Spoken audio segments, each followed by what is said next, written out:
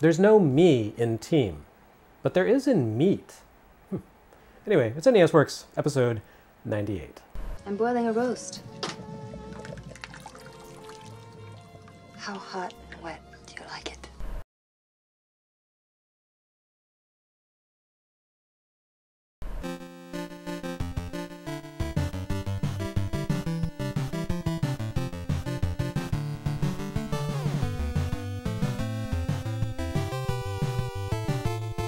When I talk about the NES, it's almost always in terms of the US experience.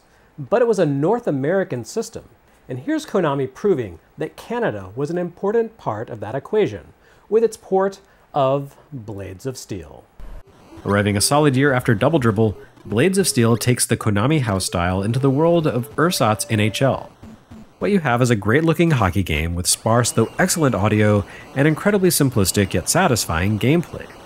As with Double Dribble, this cart contains a fast-paced and highly accessible take on its respective sport, starring a variety of not quite trademark-infringing teams. The game's arcade origins shine through clearly, and while the NES adaptation obviously doesn't compare to the coin-op in terms of visuals, it plays well. Along with Nintendo's own Pax Sofnica-developed ice hockey, NHL-inspired games bookend the year. Blades of Steel manages not to feel redundant, despite being the second hockey sim for the console in the same year, because it looks and plays differently from Nintendo's game. Where ice hockey featured goofy-looking little cartoon guys who offered 3 distinct character traits depending on their appearance, Blades of Steel presents more natural-looking players who, in a somewhat contradictory fashion, field a less varied set of abilities. The players here showcase Konami's house style previously seen in Castlevania, Russian Attack, and Metal Gear, realistically proportioned adults with slightly alarming blank voids for faces. Compared to Double Dribble, both the players and the rink they inhabit look a little more detailed and move a little more smoothly, although the sprites tend to flicker pretty dramatically as the action thickens and a bunch of guys skate into the same line of action. The game manages to avoid significant slowdown, maintaining a fairly steady pace. However, although Blades of Steel looks a lot more convincing than ice hockey, which seemingly hails from an earlier generation of NES and Famicom software design, the same does not necessarily hold true for its gameplay. Where ice hockey presented players with the ability to strategically customize their teams to balance out speed, defense, and power, Blades of Steel gives you a bunch of dudes who all look and play identically to one another. Your team members have no stats to speak of, and to my knowledge, even the teams themselves don't have the hidden advantages that certain Double Dribble franchises possessed. The 8 team selections essentially amount to an opportunity to select your favorite color and city allegiance, rather than giving you a sophisticated array of unique capabilities. One thing that does carry over from Double Dribble is the lack of a pro league or player license. Blades of Steel's 8 teams hail from 4 Canadian and 4 US cities that hosted actual National Hockey League teams at the time, but just enough of the details have been altered or obscured to curtail legal action. To its credit, this is the best Canadian representation yet seen on NES, and will probably remain so until about 1992, when The Adventures of Rocky and Bullwinkle arrives. It's the little things, eh? Blades of Steel also has a few other tricks to distinguish itself from Nintendo's ice hockey. For starters, it replaces Double Dribble's halftime cheerleader routine with a big Jumbotron showcase.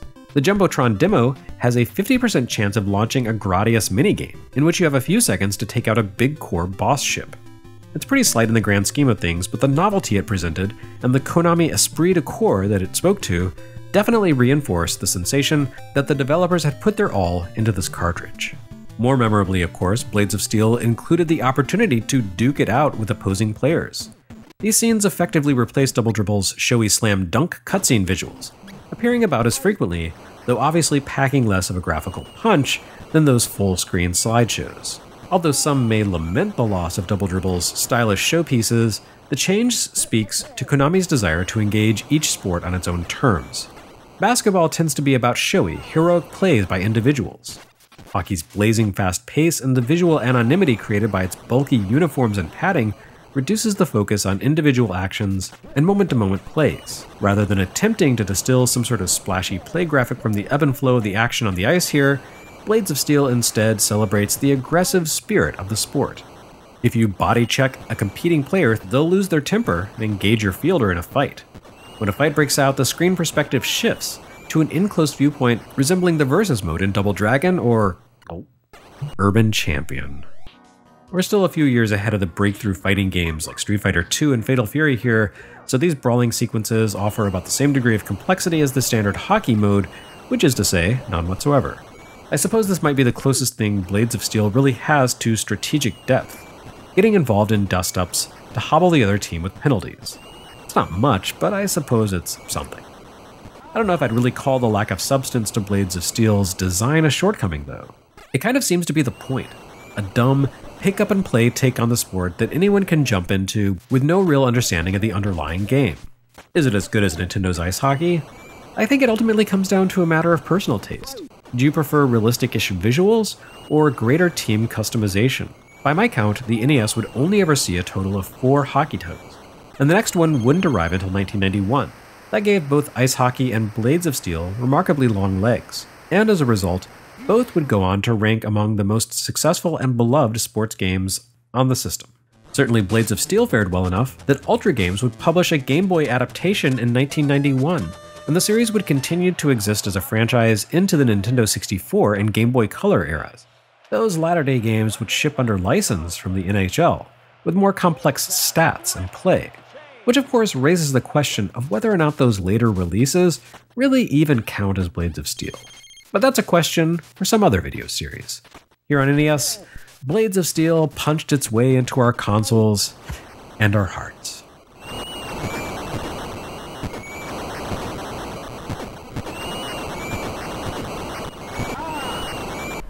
Those knuckleheads at Bondi are at it again. They keep making the mistake of thinking that when kids asked for sports games on NES, they actually wanted to play sports.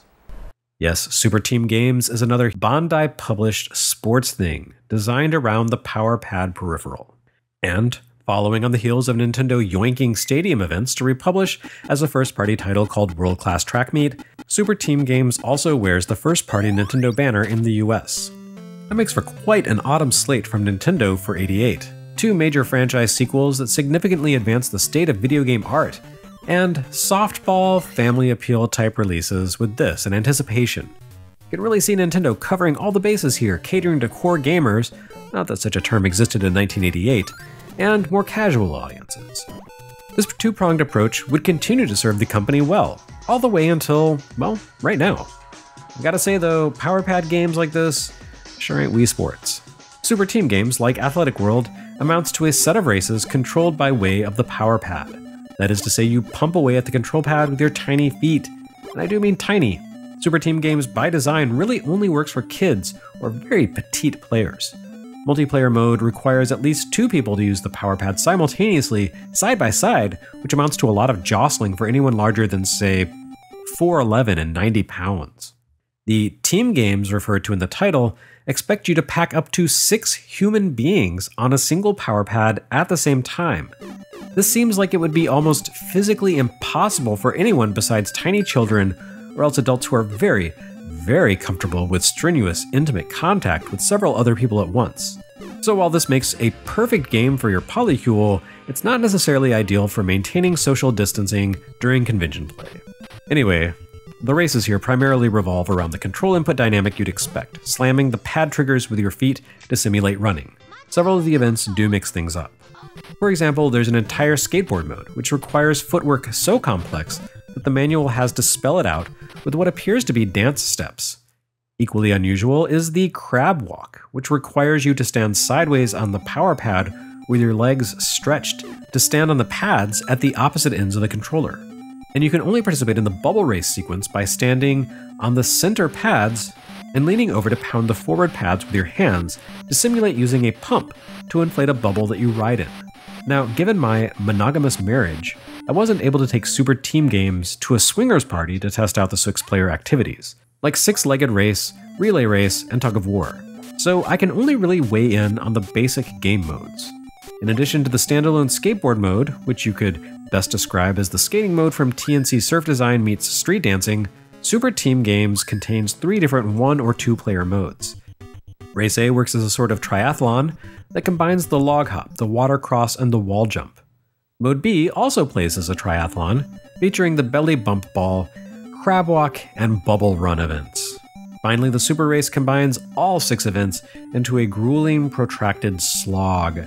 6 players can compete against one of 3 different AI competitors, each of whom represents a different difficulty level.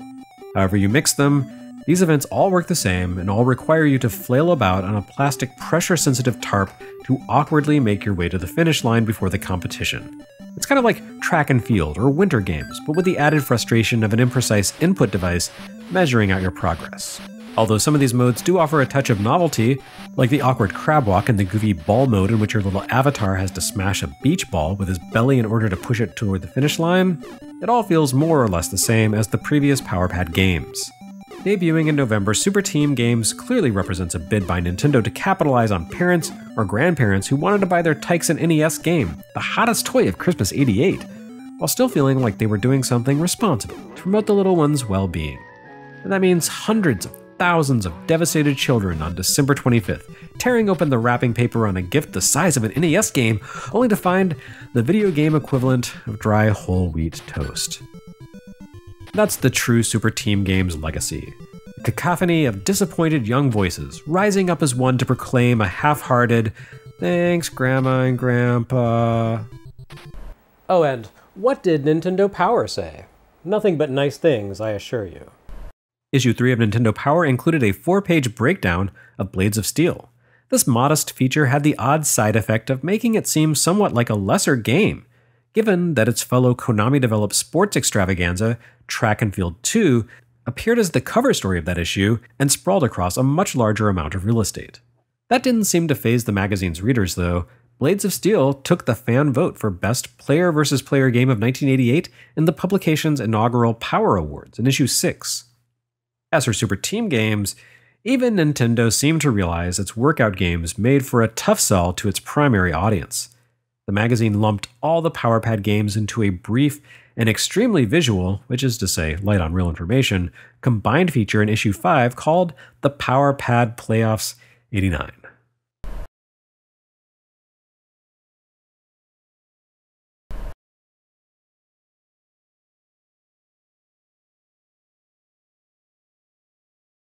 Next time on NES Works, Ultra Games offers us a fatal binary choice.